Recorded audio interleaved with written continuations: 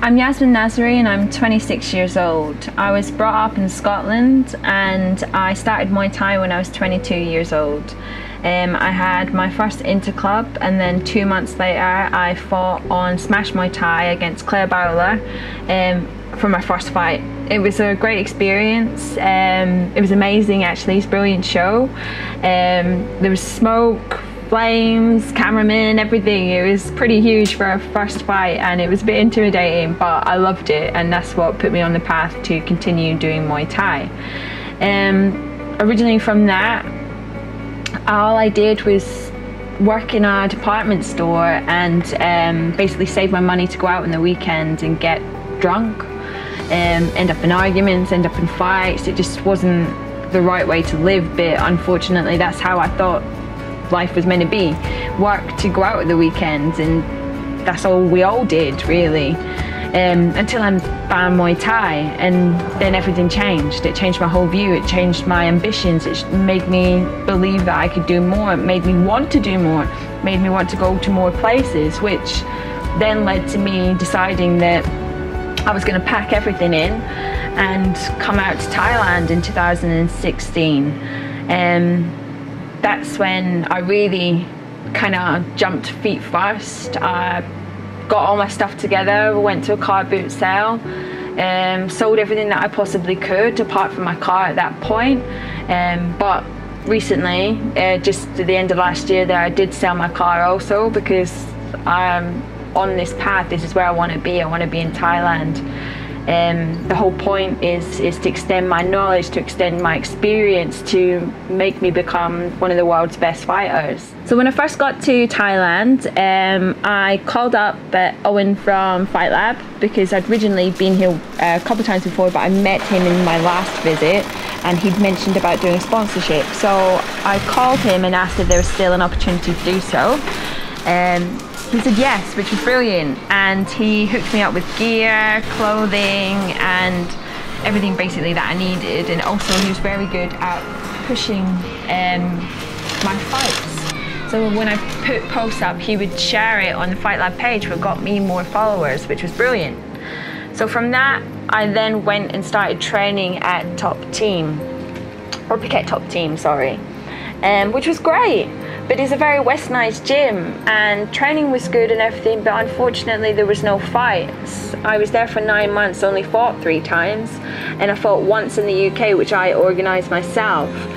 If you're living in Thailand, that's just not enough to survive on. I was staying in an 8,000 baht apartment in the beginning with a pool and everything.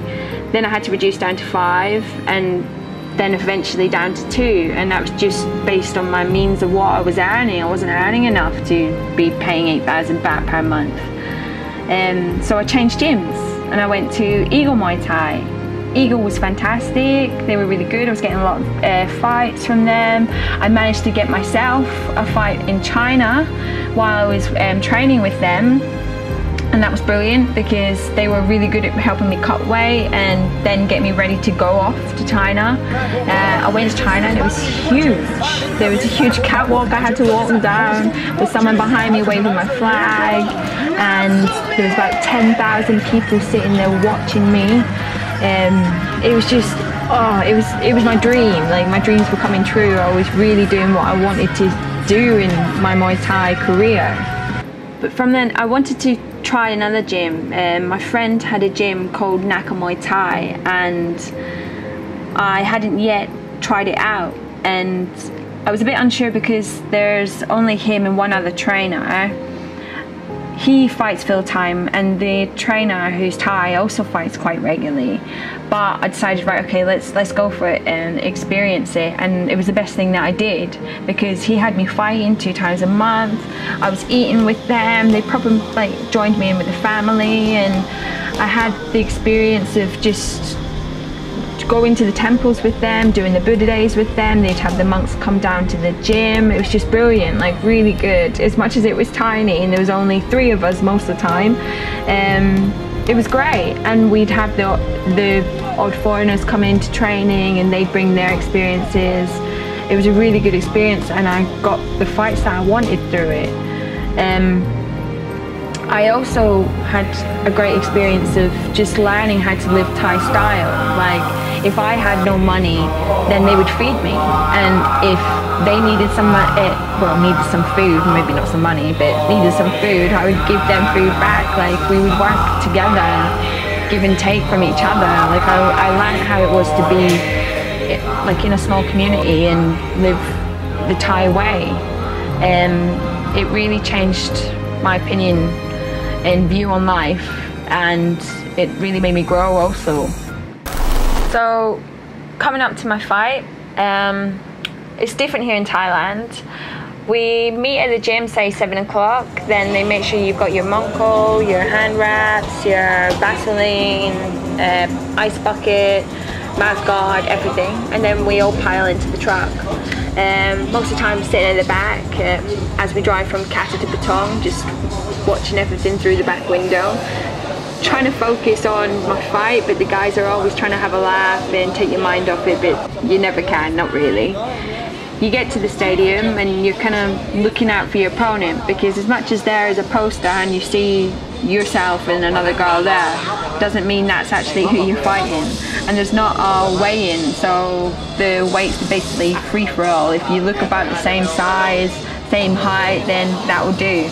And especially if someone's pulled out on the day of your fight, then you're fighting anyone.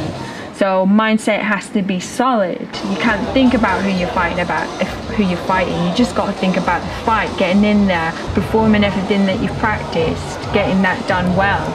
And so when you're warming up, it's completely different from what the UK is. You get oiled down and hand wraps, and you do a little bit of shadow, but you're in an open room where your opponent can see you and everyone else is there as well. You don't want to show too much. You don't want to show what you're going to do in the ring.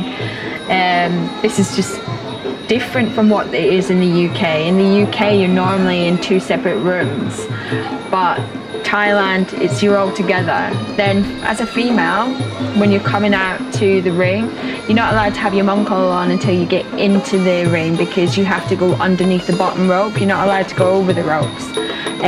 They then put the monko on, and you have to bow to the judges and then to the referee in the ring.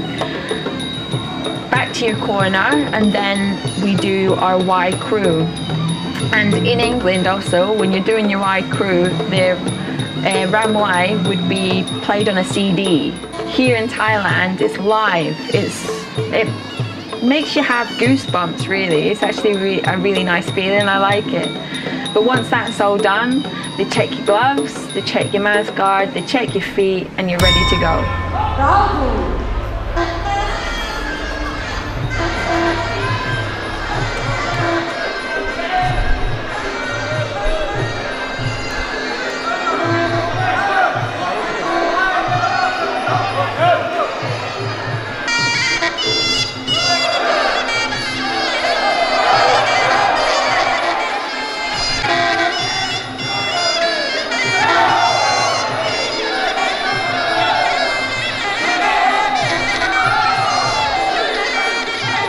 So before I left the UK, I was ranked number 5 in the UK rankings. I'm currently ranked number 8, and that's just through not fighting that often in the UK. I've been away for 2 years and I've only fought 3 times, so it's understandable for you to drop. But I have just confirmed a big fight for August 4th against Amy Parney, which is huge. She's a great fighter. I've been out here in Thailand now, built up my knowledge, built up my experience, and I'm at that level now that this fight is going to be one of the best. Yes, sir. Yes, sir. Yes, sir. Yes, sir. Hey, yo. Hey, yo. Alan, you know how we do. Now, brothers and sisters, you got to live good in your neighborhood, you know. Got to live good like you know you really should.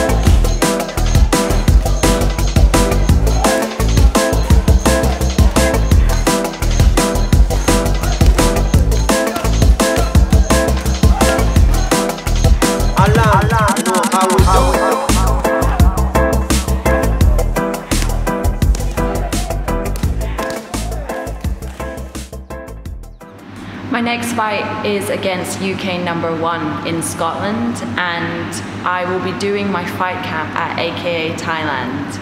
Owen from Fightlab actually contacted Mark, the manager, and organised the meeting, and we met up at the facilities. And he was really intrigued about the fight. I told him that it was potentially for the #1 spot, and I had 2 months to get in shape. So he showed me around the area, showed me the Muay Thai, showed me where they do the yoga, the aerodyne, the strength and conditioning, and I was sold. Their facilities are amazing, and I'm really lucky to be on board with them. 2 weeks ago, Owen from Fightlab called us up and said that Yasmin, the #5 ranked girl in England, is fighting the #1 ranked girl in England, and needed a great gym to do her fight camp at. And he knows that we have a bunch of sparring partners, foreign as well as Thai, all shapes, sizes, so we're 100% confident that she will be prepared. She's shown up every day, she trains hard, she's helped out the other students. It's been an absolute pleasure to have her here. When I look back on my life and I think about the advice I could give someone else in my position, I think it starts with a question, and then comes a goal, and with that comes many different possibilities. But the road's not always easy. There's some hard lessons, but you've got to help yourself. You've got to show courage, you've got to learn from your lessons, you've got to give passion, show commitment, and keep pushing forward. Learn from others' mistakes and find the way around. Because in the end, it's all worth it for you to live your dream.